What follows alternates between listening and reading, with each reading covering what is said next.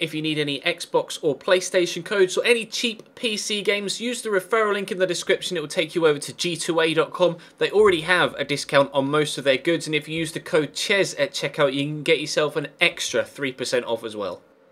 Hey guys, how's it going? Ches back again, and welcome to episode number 24 of the Valencia Career Mode series here on FIFA 16. First game, as you can tell, is going to be pretty difficult. Barcelona away from home. Huge tie after yesterday's big game in the league against Sevilla that we lost, and bearing in mind we lost the 2 games against PSG 1-0 yesterday as well and are now out of the Champions League. I would really like to go for it when it comes to the La Liga title, and a win against Barcelona is crucial, in all fairness. If we lose this game, we are out of the title race. It's just there aren't enough games to turn the gap around. So we need a big performance here from what can only be described as a weaker side. We've got Bakali up top alongside Abubakar with, I think it was Pablo Piatti on the left-hand side.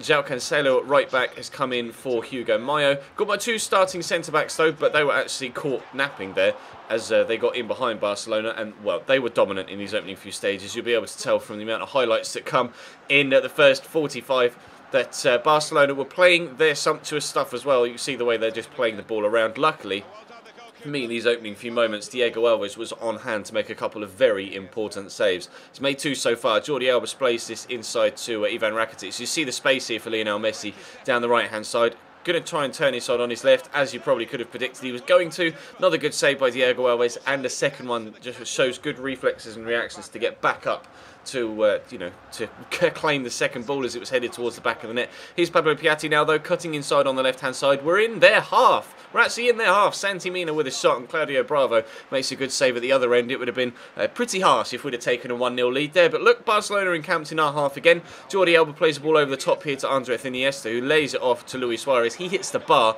Fortunately for me, A, Luis Suarez hit the bar, and B, Andrés Iniesta was offside when the ball was played. But it was so tight because he was definitely half a yard at most offside. So into the second half we go.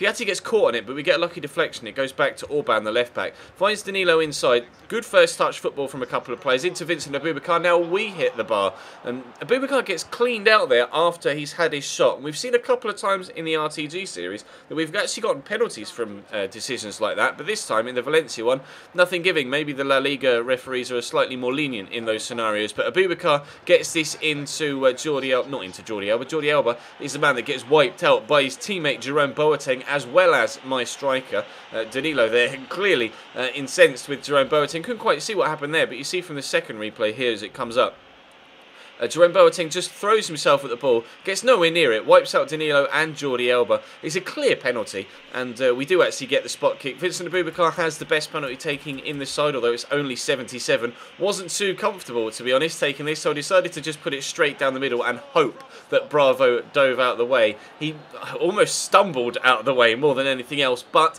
he was not in the way, which is the most important thing. We have a 1-0 lead at the Camp Nou. Zakaria Bakali racing down the right-hand side into Santi Mina. Good strength to hold off Sergi Roberto, sorry. His shot is blocked well by Piqué, and it just trickles towards that bottom corner, but unluckily for me, it's the wrong side of the post. It just didn't quite spin enough to sneak in that bottom corner. Barca coming forward with 15 minutes to go, looking to get themselves an equaliser here.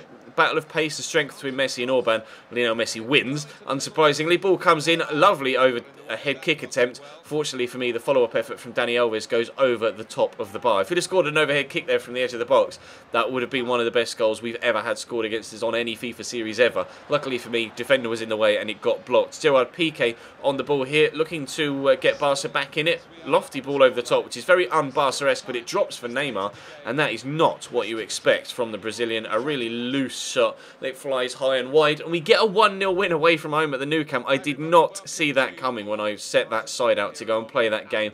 We just played fantastically well. We got so lucky as well. A couple of very good saves from Diego Alves, a couple of borderline offline decisions as well, meant that we were able to get 3 points, and that victory keeps our title hopes alive. We now have to play Eibar at home in the pouring rain. Much stronger lineup, as you can see here, played at in this one, and hopefully Paco, Vela and Rodrigo can give us a decent attacking front line this time, and maybe we could pick up a couple of goals as well. Not that goal difference really matters because it comes down to head-to-head in La Liga, but still, just for peace of mind and to keep confidence high going into the last few games. If we can go on a run of wins and big wins at that, then we can hopefully go on a bit of a roll and fly up the table. Parejo tries to bend that one into the top corner, but it's a good block by the defender, and that makes it fly high and wide. Nothing came from the corner, but Carlos Bela comes down the right-hand side here, works it back to his right back. Mayo gets it into Thiago, to Andre Gomez, to Rodrigo. Round the outside, he's left-footed, of course, and that's an extremely good finish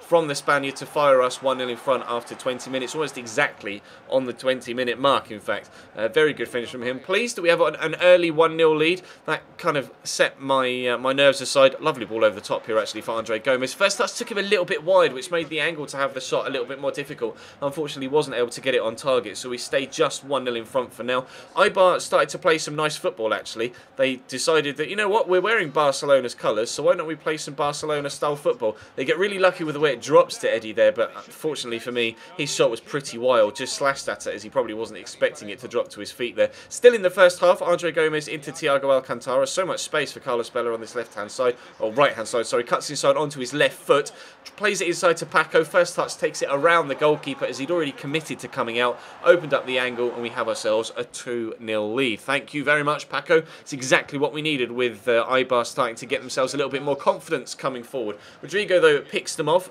picks their pocket in the final third. Andre Gomez works it around. Carlos Bela makes a brilliant run in behind, looking to finesse it with his left foot. Can't get there. Good block by the defender. Tries the extravagant overhead kick, and it goes just wide. I think the keeper actually may have turned it around the post for a corner, but as you can tell, we're well into the second half now, so nothing came from that.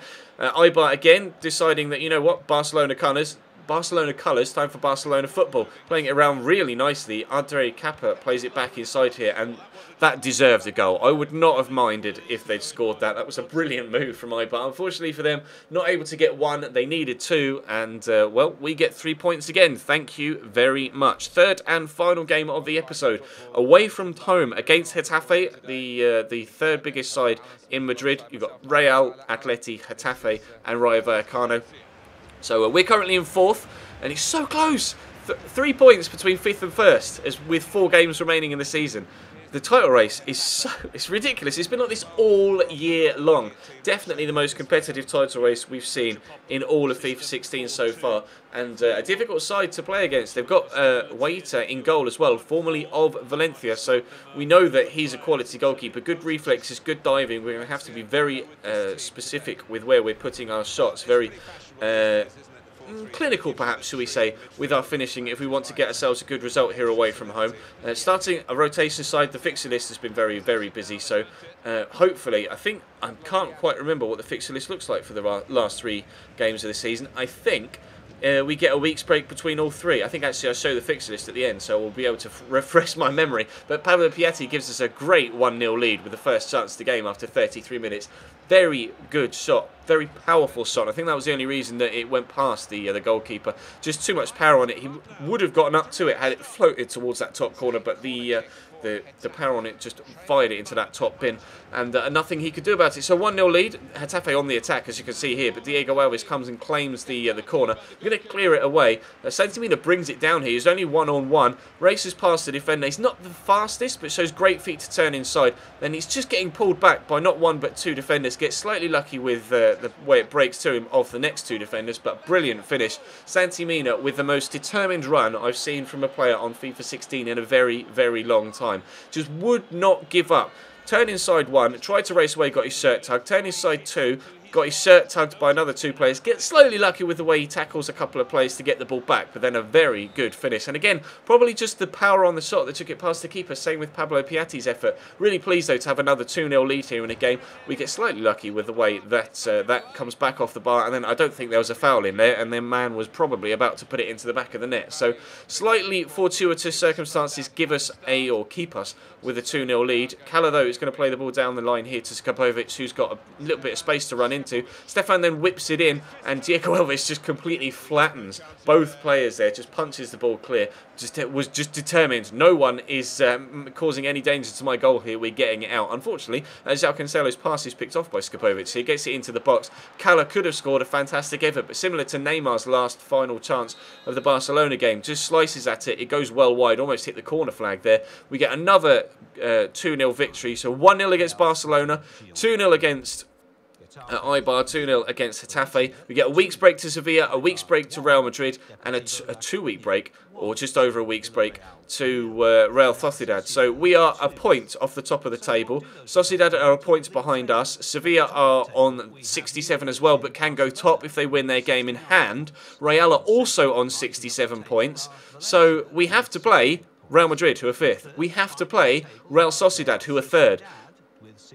You can't script it. You just cannot script it. It's ridiculously close, and we have to play 2 of the sides that we're challenging for the title in the final episode on Monday. It's going to be so tight. I'm really excited to record that episode. Hopefully you guys are excited to see it as well. That will obviously come to you on Monday, as this is Friday's episode. There will be a career mode RTG tonight and a stream as well, so feel free to subscribe to the channel if you haven't already. Drop this video a like if you haven't to this point, and definitely check the channel page for anything you may have missed. I think sub boxes have been playing up, so because view levels have been ridiculously low the past few days, so definitely check the channel page for anything you may have missed.